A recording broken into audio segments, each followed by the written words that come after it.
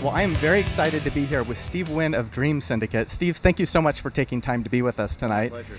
And we are here at the Echo, or Echoplex, rather. Yeah. And it has been quite a while since the Dream Syndicate has headlined a show here in Los Angeles. And this is a very special night. So how does it feel to be here playing in LA after all these years with the full band?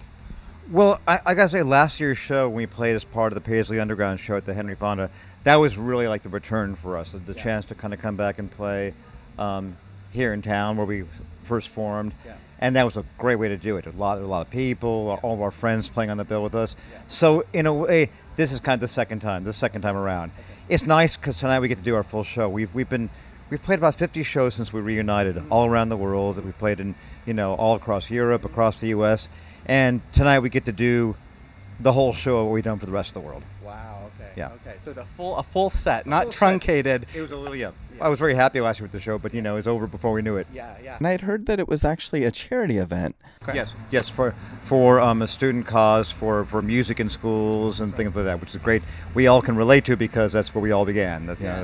We all learned how to play as kids, and to encourage other kids to be able to have the funds to do that and encouragement to do that, which doesn't automatically happen in the school system, is something we all believe in. Yeah, definitely. Well, Steve, at the big show last December at the Fonda Theater, I mean, it was amazing to see you on stage with Michael from 3 o'clock, Rain Parade, the Bengals, of course, and at the end, you guys all got up on stage and did kind of a, for lack of a better term, kind of a medley, kind of a performance all together, a lot of the people. What was that like to be with all of your cohorts from the old Pasiley Underground days? It was really fun. I mean, it was a great scene that we all were part of back in '82 that really gained a lot of international fame and notoriety. But it's always funny because the scene existed for 1 year. After '82, we all went our separate ways. So we hadn't hung out that much in the years in between.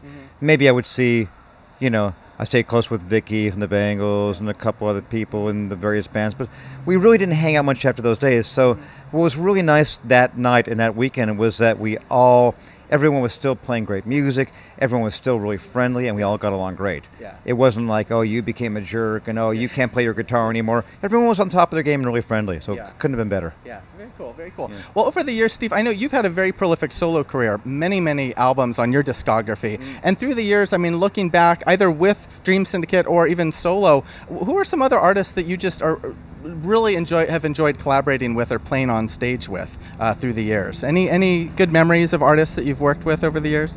Since the time the Dream Syndicate broke up, I've made a lot of solo records. I've had some really great side projects, like currently with the Baseball Project, and I played with Gutterball band back in the '90s, and and it's always good. I really, more and more as time goes along, kind of really get off on collaboration. I like working with people and seeing what they do and how I can fit into what they do. It's just always been my favorite thing. And I've been fortunate enough to play with a lot of good musicians. Good players, nice people, and people inspire me. And if you look on any show I played or any record I've made and look at the credits, I can guarantee there's somebody who I like playing with. Yeah, wow. I'm lucky that way. Very cool. Well, Steve, some artists we've interviewed have talked about the changing state of the music industry, that it's increasingly harder to put out albums. A lot of artists are crowdsourcing their albums, going directly to fans. What's your take on kind of the current state of affairs with music right now as a musician? Is it hard to put out content? Is it different than it was back in the 80s, distribution-wise? It's changed, of course. Whether you're Taylor Swift or some band down the street, you're going to sell like a quarter of what you would have sold 15 years ago, naturally. So that's a challenge. But, let's put it this way. If you know your music history, people weren't making records 60 years ago. They were on the road all the time. They might have made a 78 or a 45, but really it was all about playing live. It's just gone full circle. Yeah. You're really out there playing on stage every night for people, and you might have some keepsake people can take with them, and hopefully you have new things to keep creative. The great thing I think now these days is that, okay, maybe you're not selling as many records, but people still love music. People are still, maybe more voraciously than ever. I find people, old, young, are more hip to more music. They're getting it for free on Spotify. They're getting it, illegally downloading it, but they're listening and they're digging it. Yeah. So it's a really, great time to be playing music. You may have to find a different way to keep doing it and more challenge to do that.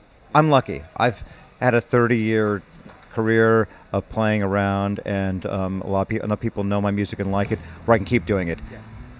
Being somebody young right now might be a challenge, but you know, you find your way. Well, heard a lot of artists who we've interviewed who've talked about, the kind of the impact of live music. That, like you said, the ubiquity of music in terms of being able to steal it or download it or stream it, versus the preciousness and the increasing sort of rarity of being able to see an artist live, and just what a once in a lifetime experience that was. I mean, I'm thinking of the December event last year, the Pasiley Underground show. I mean, that to me felt like a once in a lifetime thing, and you can't get that from just downloading a song or going on iTunes. Not at all. There's nothing like live music, and there's and the thing is, some people are going to be better at that than other people. I mean, being in a studio and having endless time and endless technology, you might be able to fake it pretty well, but only it's not everybody can do it on stage, and that's what we were about from the very beginning. Sure, we made records, and records we're very proud of, but for me, it's always been about live music. So I don't feel too threatened by anything. I can do what I do like I always did. Very cool. Well, thank you, Steve. And just because of the increased popularity of the sort of the Pasiley Underground movement and the success of the shows, any plans for some new sort of fest kind of collaborative things with many of the bands from that scene here in the future, or did we kind of experience a one-time kind of reunion thing last year that may not come for a while? It's hard to move that many bodies around in the same place at the same time. We all want to. Okay. I think we all came away from that agreeing that we'd love to do another show that way or some kind of project. It's just not easy. But I wouldn't say it's the last time, because we all had a good time. All right, very cool. And talking about your prolific solo work, Steve, anything that we can expect, solo albums here in the future that fans out there can expect to be privy to? I'd say in the next year there'll probably be a new solo record and a new Dream Syndicate record. So stay tuned for that. All right. Well, I don't want to say you heard it first, but I'll say it here. You heard it here first. Almost first, though. Okay, almost first. I'll take second best with Steve. Thanks again, Steve, for your time, and we wish you all the best. Thanks. Thank you, man. We wanted to do just one total freakout show and end our whole year right here in Los Angeles. And it's been long, so thank you so much. Man. We put our first show just down Sunset over the Club Lingerie.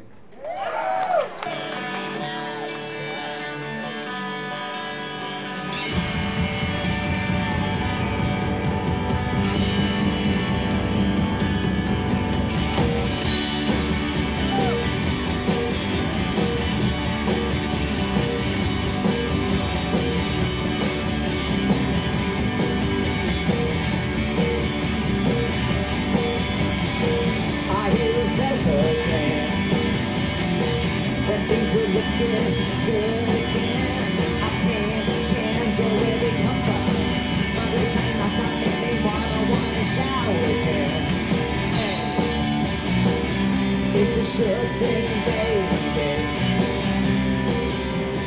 Yeah. It's a sure thing, baby.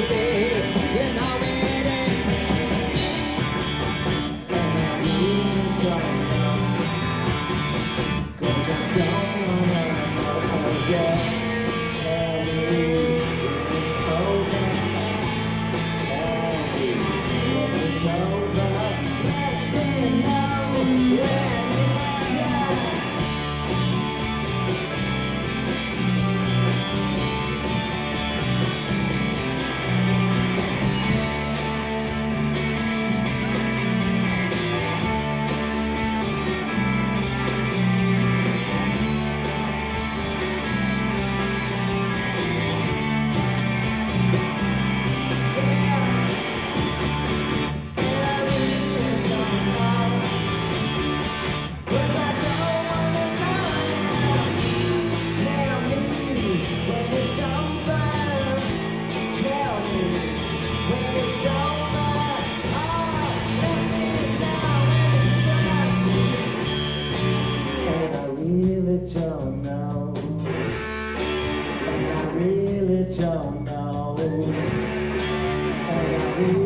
done. Because I don't wanna.